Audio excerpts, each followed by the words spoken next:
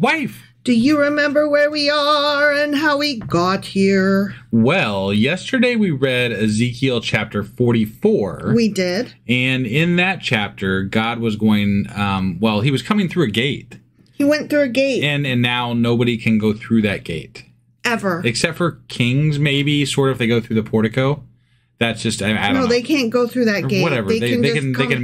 They can meet him at the gate. They can come around the other side and meet him in his room. But really what this is all about, I think, is because I think that Ezekiel struck some sort of a financial gain deal with the Zadokites. Mm-hmm. And he's like, hey, Zadokites, yo, you guys can be in charge. And you guys are like awesome.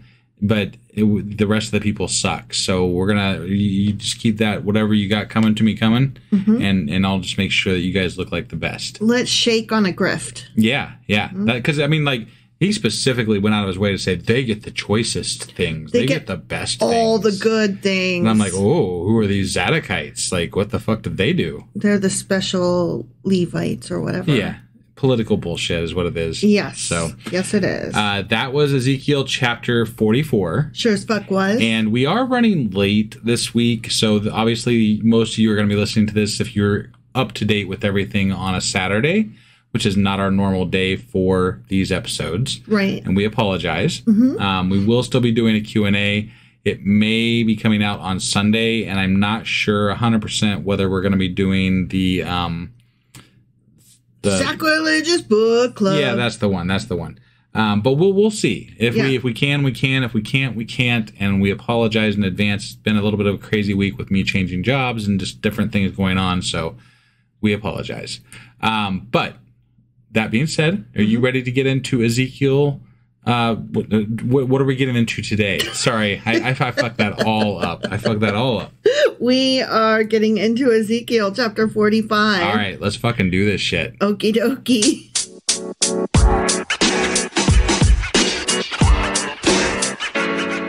Okay, we are hopping into Ezekiel Chapter 45, or as I affectionately call my dude, Ezekiel. Right. Big E. Yep. Here we go. And just want to reiterate that the final section of Ezekiel, which is chapters 40 through 48, right, they're often referred to as the Torah of Ezekiel. Okay.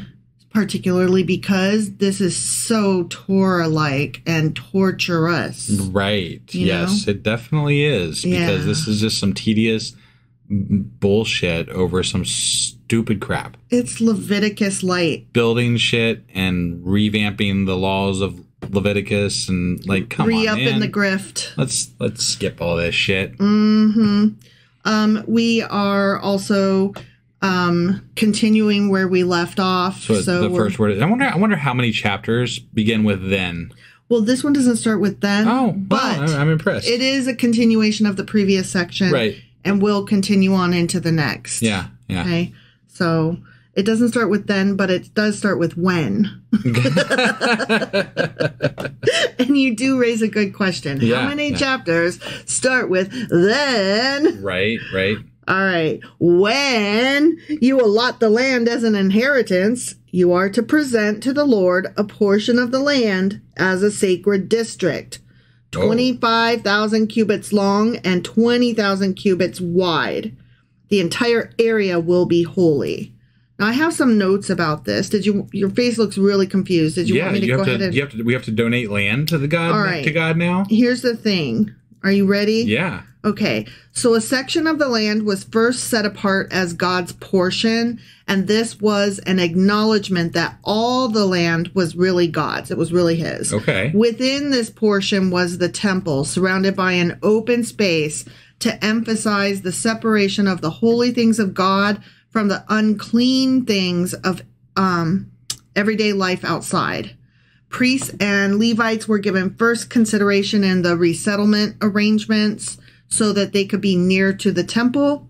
And the portion of the land in which the temple was situated was given to the priests, and a portion of the same size adjoining it is given to the Levites. Okay. So this is when they rebuild the temple someday that they haven't done yet. Sure. And they reallot all the land.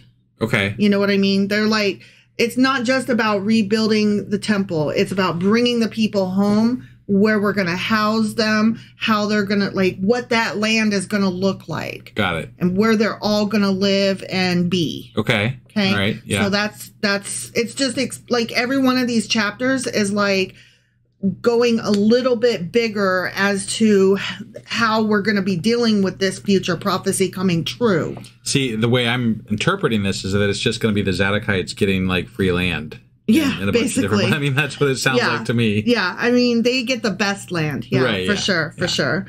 Okay, so anyway, there's a big portion of land that goes to the Lord, okay? Yeah. Of this land that goes to the Lord, a section 500 cubits square is to be for the sanctuary, with 50 cubits around it for open land. In the sacred district, measure off a section 25,000 cubits long and 10,000 cubits wide. In it will be the sanctuary, the most holy place. Okay. It will be the sacred portion of the land for the priests, who minister in the sanctuary and who draw near to minister before the Lord. Of course. Yeah. You know. I mean, grift they don't own anything, but but God owns lots of things for them. Mm-hmm. Including the best, choicest things in the land. They get the best food. They get to live in the pretty area. This redistribution of goods sounds very biased towards certain groups of people that probably are in with the people in power. Like I said, grifter's going to grift. Yeah. Grifty McGillicuddy. Right, you know? right. It will be a place for their houses as well as a holy place for the sanctuary. An area 25,000 cubits long and 10,000 cubits wide will belong to the Levites, who serve in the temple, as their possession for towns to live in. You are to give the city as its property an area 5,000 cubits wide and 25,000 cubits long, adjoining the sacred portion. It will belong to all Israel. Okay? Now, I do remember that the Levites were to live in various cities and areas around Israel. That they land was to be given to them. Right, but those lands were separate from, like, they were outside of the areas that other people owned. They were just outside of the cities or in between cities or things like that. They were like written in, kind of like. Right, and there wasn't like a specific amount of land that they were supposed to get either. Like, this is very specific. Mm-hmm. And I find it odd. It's almost like very specific. It's almost like they started with the building to make it feel like we're just going back to the beginning, y'all. Yeah. To get everybody like on board, and then like right, and everybody's like, yeah, let's build this. And then like the next chapter, he's like, and also we're gonna and God came in the east, so you can't go in the east gate. Yeah, that tracks. And then this one, he's like, and also we're giving land to them, and they're like. Yeah. Right. What's next? Yeah. Like a little bit more each time just to see what he can get away with, right? No, it definitely feels that way. You know, like they didn't even have a land to begin with. They had to, go to the promised land. Mm-hmm. And then now it's just like this slow, it's evolving into this slow grift of like, what more can the priests take from people and not make it sound like they're taking more and more and more. Right. Right. The prince will have the land bordering the prince being the king, will have the land bordering each side of the area formed by the sacred district and the property of the city. It will extend westward from the west side and eastward from the east side, running lengthwise from the western to the eastern border, parallel to one of the tribal portions. Okay. This land will be his possession in Israel, that king guy. Yeah. Okay. Yeah. And my princes will no longer oppress my people, but will allow the people of Israel to possess the land according to their tribes. So he's like, you kings are going to behave now. Whenever that someday happens. But why would people... well, I know he's going to change their hearts. He's going to bring them back. All these wonderful things are going to happen, right? Mm-hmm. But didn't we hear similar things before? And it didn't work. Like, we had shitty kings. We had somewhat okay kings. But he didn't say, you kings will be great. he actually poo-pooed the idea of kings and was like, I'm your king. Which and the even people, that is a little bit confusing, right? Like, why are we all of a sudden okay with them and they're like godly and wonderful? I don't think that he's saying that the gods or that the kings are godly and wonderful. Okay. He's saying that God is telling the kings, and you better behave unlike in the past. Okay. When you kingly fucks were taking advantage of the people, he's saying, you are not going to oppress my people. Got it. You kingly fuck. Okay. You get land, you get to be in charge, but it specifically says you will no longer oppress my people. Okay. So I don't think he's like happy with. No, I guess I'm just railing against the idea that he couldn't have fixed this before. Oh yeah, right. Like, why is this time different? It's like the kid that cried wolf, right? Mm-hmm. You say something so many times, we stop believing you. You know. Absolutely. Yeah. 100%. No, I've definitely stopped believing the claims of this God saying that he's going to do these things, because it's like, yeah, dude, you're like a fucking broken record. Yeah. But your question, like, I feel like you changed the question. Your question was, what is the deal with the king and why are we okay with kings? And the answer is he was never okay with kings. Sure. And he still apparently isn't, according to this phrasing. Okay. All right. That's the answer to your question. But why does he give them land to exist in then? If he's not okay with them, why doesn't he come up with another solution, et cetera, et cetera, et cetera? Or there is the idea that apparently at this time it's going to be David or whatever is going to be the one leading this tribe at that point, right? Mm-hmm. Which is supposedly going to be a very godly king that's in power, and then right? There's that, yeah. So I do feel like maybe there is some, like, he's placing somebody in that position that he trusts, right? Like, that's maybe a possibility. But also, I think that he does, like, give... Okay, in canon, pretending that this God exists merely for the purpose of the story. Caveat. Right. God does give the people rope to hang themselves with. They insisted on having kings, and he's like, you're not going to like it. It's going to be bad. And they were like, no, give us kings. And he was like, fine, have some fucking kings, whatever. And so he's just letting them continue to have the kings that they insisted on having. He's like, this is what you wanted. This is what you get. I guess. I the part that bothers me is that when the only thing it took for him to change people's hearts, to bring them back and make them better and raise them from the graves of their captivity and all this shit, right? Mm-hmm. Was that people were making fun of him. Yeah. I mean, it's such like it's such utter bullshit. It's such small humanness. Yeah. I can't get behind any of these messages. No, I understand, and I agree with you. I can't understand how a priest or pastor or parishioner reads these texts and comes up with other things. You know, like I guess it's like literally, if you worship, like, you know how people like worship the Beatles or whatever, or, you know, various other idols that people have that they Beatles, worship, you like know, Elton, the band, or the Elvis. Beatles. Yeah, okay. Yeah, sure. I said Elton, but I meant Elvis. If you truly, like, if you're in love with something to the fullest extent, right?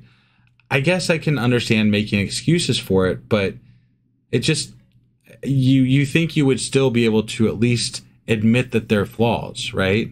Yeah. But it's so far gone, and it's been so many apologists takes that we can't even admit that there's flaws. The same people, it's the same mentality, okay, that the people who cannot hear a flaw against God and the Bible and Christianity are the same people that cannot stand to hear anybody say a bad thing about America. No, I agree. And that's why those two groups have coalesced, because the mentality is so similar. Right. They cannot hear you complain about that, because they are like, how dare, it's perfect. If you don't like it, don't let the door hit you in the ass. Right. They're going, la, la, la, la, la, la, la, don't challenge my ideas, la, la, la, la, la. Right. I mean, I don't know if you caught this when we were over at my mom and dad's house a few nights ago. Right. I keep bringing it up this week because it keeps being prevalent. Sure. But I was talking about the healthcare system. Yeah. And I mean, what was it? They had asked about something, and I said, well, that's not covered by our insurance or something like that. Yeah. And then Kid said something to the effect of, that's because of our wonderful healthcare system. Right. I remember that. Yeah. And I kind of was like, oh, that's not going to fly well with my very Republican, Christian parents. And my dad did respond to that. And he said, every country has a different healthcare system, and it's got its ups and it's got its downs. It's got its flaws and imperfections. And it's, just like anybody else. So like, he was allowing that there is some kind of bad in it, but we should not complain about it at all because it's still American and good. And not being able to admit a flaw or a fallacy in the system means that you cannot seek to better it. I'm not saying that our healthcare system is the best or the worst. Right. I'm saying it's got a lot of work to do. And there's no reason in the world it can't be better, given that this is America. And as the Republicans and Christian American nationalists always say, the best fucking country on the planet. So surely the best country on the planet can find a way to improve our very flawed, obviously imperfect healthcare system. Well, except for that we have an entire political system at this point that cares nothing about actually fixing problems.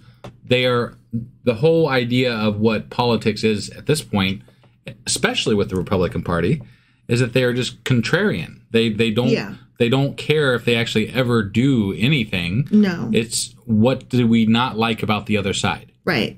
They're either status quo or contrarian. Yeah. Don't change it, because if you change it, I might not be getting as much money or power, and that would be bad. And it is about me, by the way, me and my money and power. Oh, yeah. And also, Obama or Biden or anybody on the other team said this, then suddenly the value I had yesterday has changed to the exact opposite of what it was. Exactly. In order to just be the opposite. No, they literally do that all the time. Mm-hmm. There are literally times when they will completely do a 360 on their viewpoint just to be counter to the main party leaders in the Democratic Party. Yeah. And I'm like, what the fuck? I don't understand how anybody doesn't see through this bullshit. Like we can literally take you saying one thing 3 days ago and something completely different today. And no one gives a fuck. Why does no one give a fuck? That's what I don't understand. That's what confounds me. Yeah. Like, if I were to, tell my parents, like, Trump said this yesterday and this today, and those are exactly opposite from each other. Moreover, his actions and words are exactly not who I've ever known you to be or represent or want to follow, like either pre-Christian era for you or post-Christian era for you. So I'm really confused how you could support this person. Yeah. Please explain. And their response would be something to the effect of, oh, you wouldn't understand, or, oh, you're just bringing up a very contentious point and I don't want to get into it with you. Right. Or, oh, you're taking things out of context. That's what that would be. Well, negative ideas are always easier to pitch and get people angry about than positive ideas, right? Sure. If you're trying to make positive changes, that's not as sexy as something that sucks, right? Sucking sells. If you fucking, I'm just saying, sucky sells. If it bleeds, it leads. Yeah, but I mean, if you're yelling at somebody, that's a lot more appealing to most people as far as entertainment value. Sure. Than somebody trying to work with somebody, right? Sure. So you get a lot more attention, and it's sometimes negative attention, but that negative attention leads to more views, which leads to more people maybe agreeing with your point of view or being swayed to your point of view, or even simply that you are a strong man who they were like, I don't care what he stands for. He's alpha male, and I'm going to follow that because look at how much he yells and blusters. Right. We love us a quote-unquote alpha male, don't we? Yeah, whatever. Fuck that. Right. Alpha males are fucking... They're cucks. Yeah. Anyways. Yeah, sorry, we got off on a bit of a tangent there. This is what the Sovereign Lord says. Okay, all right. You have gone far enough, princes of Israel. See, he's giving them what for? Yeah. Give up your violence and oppression and do what is just and right. Okay. Stop dispossessing my people. declares the sovereign Lord. But he's going to give them land. Yeah. Okay. Yeah. All right. You are to use accurate scales, an accurate ephah, and an accurate bath.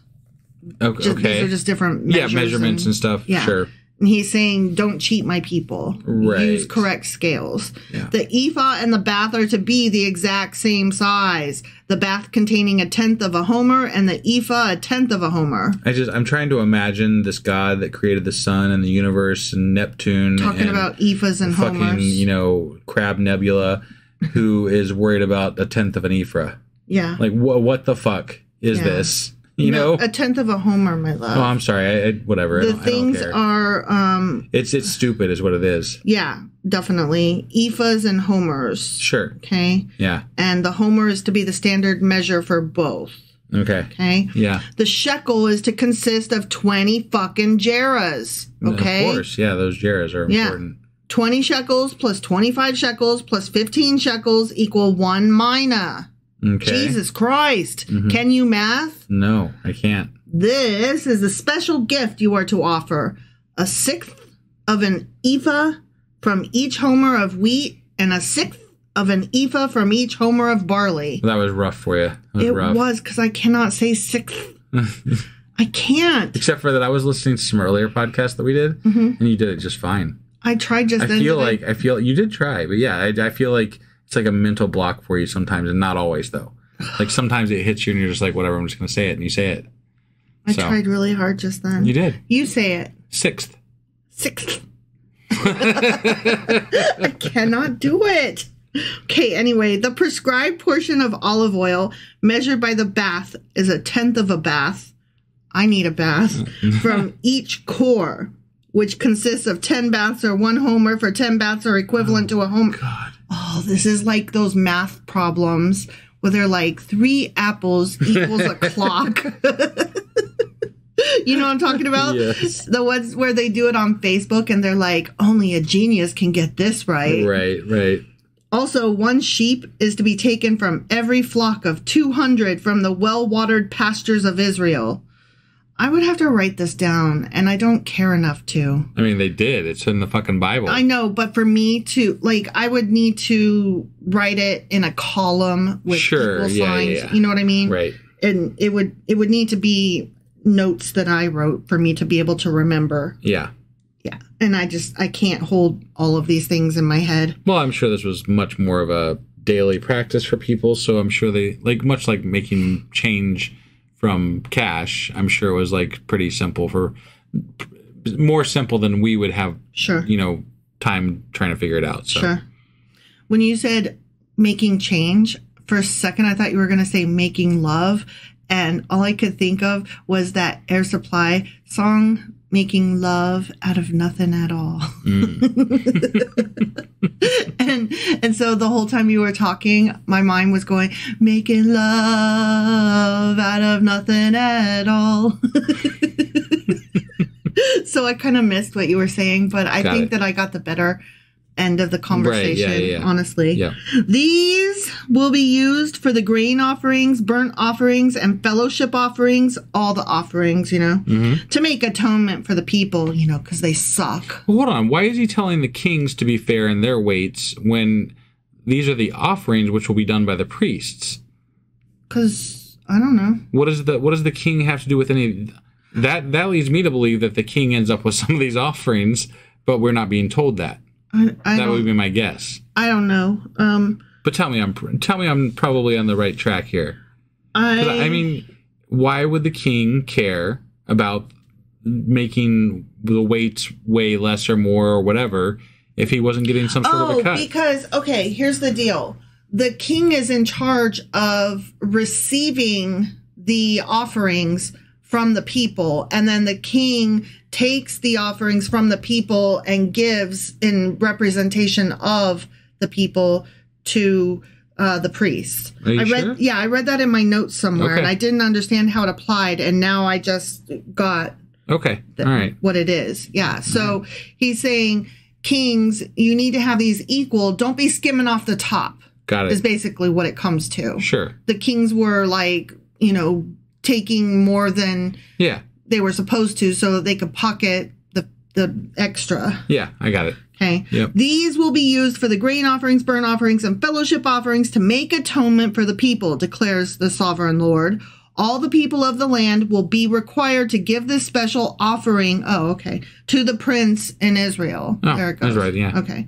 It will be the duty of the prince to provide the burnt offerings, grain offerings, and drink offerings at the festivals, the new moons, and the Sabbaths. Okay. At all the appointed festivals of Israel. Oh, okay. So, like, he collects everything from the people and then, like, uses that money for the pizza party. How did the king get the job? Like, God doesn't even like the kings. How did the king get the job of collecting all the taxes for the god? It just does. I don't know. Okay. God's like, whatever. I guess this is what we do. All right. We have a fucking king. Okay. I was just checking. I mean, it's been that way. It seemed. Well, I don't recall them saying that before with regard to the kings being the mediator between the. Because like they would tell people, they would have people going to the gates of the temple, as I recall it in like the Levitical ones that they were describing. This seems like a different practice. Like something's changed. Yeah, it's just making it. This is the administrative way that they're doing it now. Right. And I don't. Politics, though. Yeah. I mean, I think it's politics because it's the kings are scraping off the top. They're taking some sort of cut for what they're doing, and they're just the only beef they have with them at this point is that they were taking too much off the top.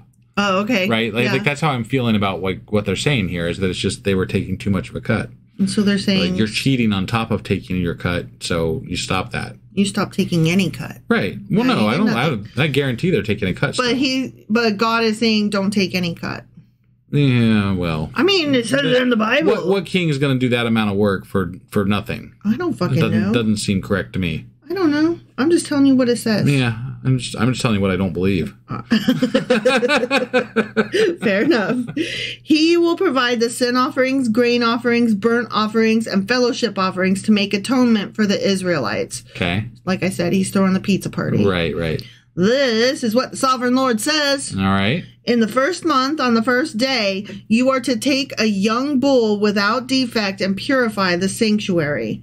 The priest is to take some of the blood of the sin offering and put it on the doorposts of the temple, on the four corners of the upper ledge of the altar, and on the gateposts of the inner court. You know how we spread blood everywhere? Yeah, because that's fun, Yeah, it's disgusting. Right. You are to do the same on the seventh day of the month for anyone who sins unintentionally or through ignorance. I didn't know that bitch belonged to somebody else when I raped her. I didn't know my wife had started her period. I didn't know. Okay. I didn't know when I killed that goat that it was my neighbor's. Right. I didn't know. Yeah. Oopsie. Those are unintentional and unknown sins. Okay. I got it. Yeah. I didn't mean to, whack off at night. I woke up. I feel like that would have to be intentional. I woke up and there was sperm all over me. Yeah. Well, yeah. I mean, I guess nocturnal emissions, right? Nocturnal emissions, man. Sure. I came in my sleep. I can't help it. Right. I woke up and there I was with a stiffy. Yeah. What you gonna do? Yeah. So you are to make atonement for the temple. Yeah. Okay. All right. In the first month of the 14th day, you are to observe the Passover, a festival lasting 7 days, during which you shall eat bread made without yeast, as you do. Right. On that day, the prince is to provide a bull as a sin offering for himself and for all the people of the land. Every day during the 7 days of the festival, he is to provide 7 bulls and 7 rams without defect as a burnt offering to the Lord, and a male goat for a sin offering. There's a lot of slaughtering that's happening at that temple. So much. I feel like they couldn't have been that clean either. It had to stink and be dirty and have so many flies. Yeah. Ugh. He is to provide as a grain offering an ephah for each bull and an ephah for each ram, along with a hin of olive oil for each ephah. Okay. Sure. During the 7 days of the festival, which begins in the 7th month on the 15th day, he is to make the same provision for sin offerings, burnt offerings, grain offerings, and oil. The end. Okay. So, I mean, we're literally back. I mean, no wonder they call this the Torah of Ezekiel. Yeah. Like, this is literally basically like reading Leviticus. Except for instead of it being made by what felt like it was the people. Right. Now it's just Ezekiel's making up his own rules. Right. And that's why it feels like this is like, well, like I said, I think it was the last chapter where I was like, this is Ezekiel trying to make, God great again or whatever. Right. And it's just, he keeps bringing, like, this is all old school Israeli, bullshit that was happening early on in the Torah. And the same things are happening in Christianity now, where people are trying to bring back like the Old Testament stuff, right? And they're trying to revive some of these ideas that were in the Old Testament, and they're like, we need to go back to punishment and blah blah, forget this peace bullshit, But it's just like people love to punish them. Like, I think they like the idea of people being punished for things. And they never see themselves as being the person that should be in that role that gets punished. Well, especially if you're a white male, why would you? Right. You see yourself from a perspective of privilege, and that's why you're immune to that, right? Sure. It's not going to affect you. It's very exciting to watch other people be punished. But I really do believe that part of this is kind of what we were talking about earlier, where people like the negativity. They like the idea of people being punished. Yeah. I mean, that's why people like to watch those gladiator fights back in Roman times or whatever. That's why we like to watch people in Fear Factor. Yeah. We like to see people suffer.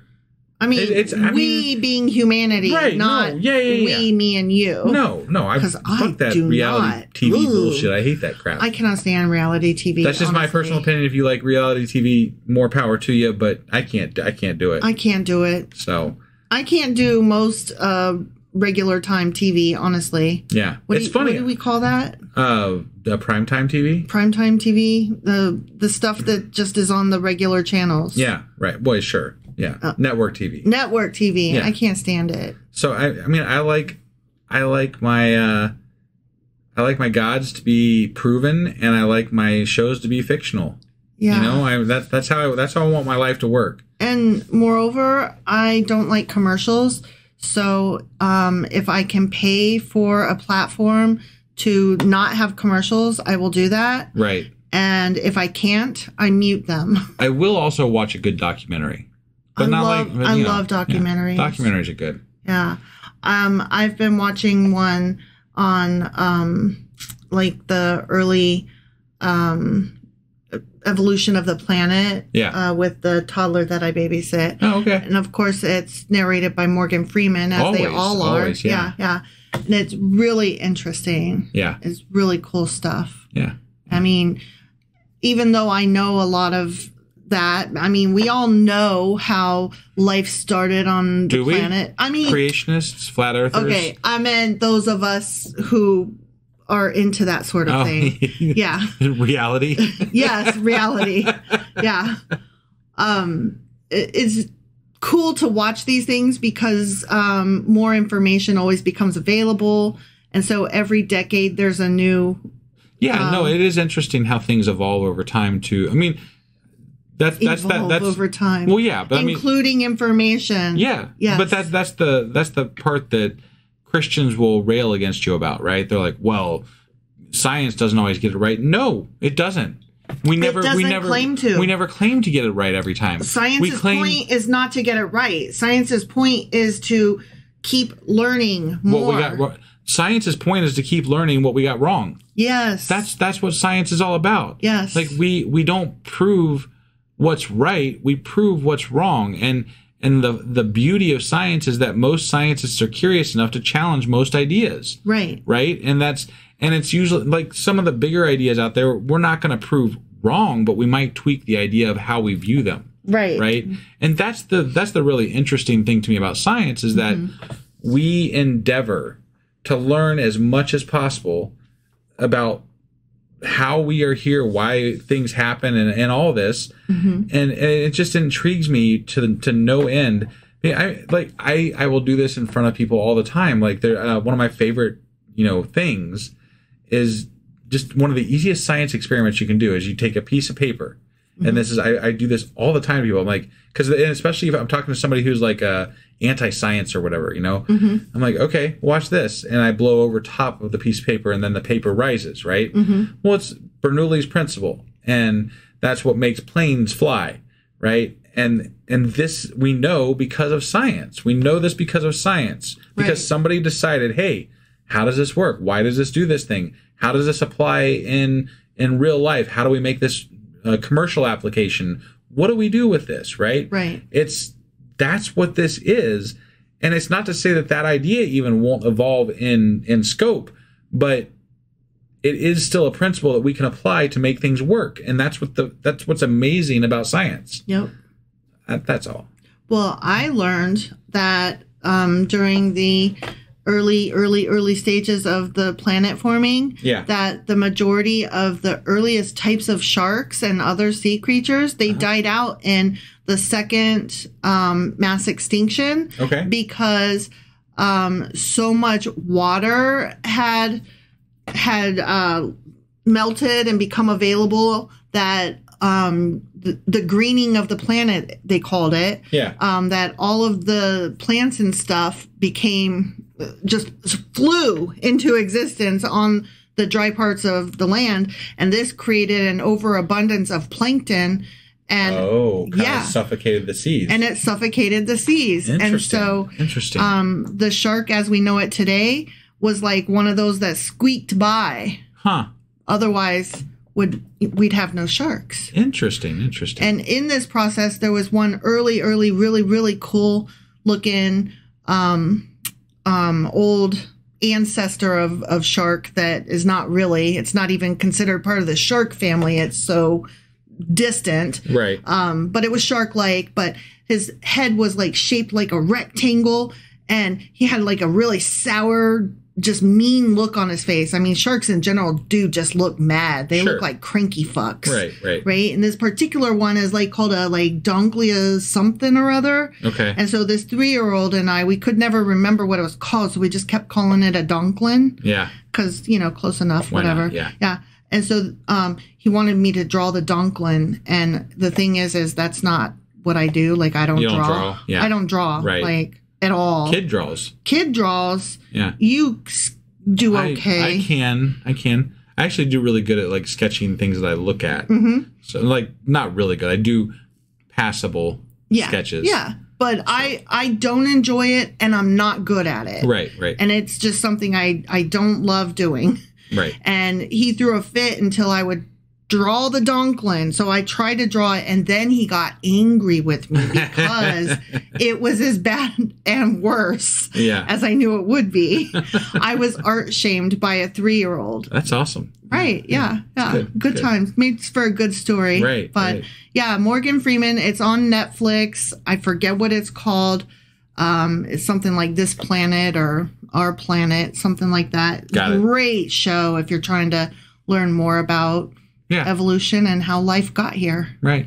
And the donklin is in the second half of the second episode. There you go. Something to look forward to. Mm-hmm. All right. Well, I think we have beat this chapter to death with everything but the chapter. Yeah, we avoided the chapter as much as possible. Sorry for all the rambling, everybody. I'm not sorry. It was fun. Yeah, I had fun. Yeah. So that was Ezekiel chapter 45. It sure as fuck was. And more than likely, it'll be Sunday before we get the Q&A out. So we'll be back on Sunday then with our Q&A. Not on Saturday. Maybe someday. Right. And then we may do the Sacrilegious Book Club. And then I'll definitely get a weekly wrap-up out this week, and then we'll be back on Monday with Ezekiel Chapter 46. All right. We'll see you then. Bye.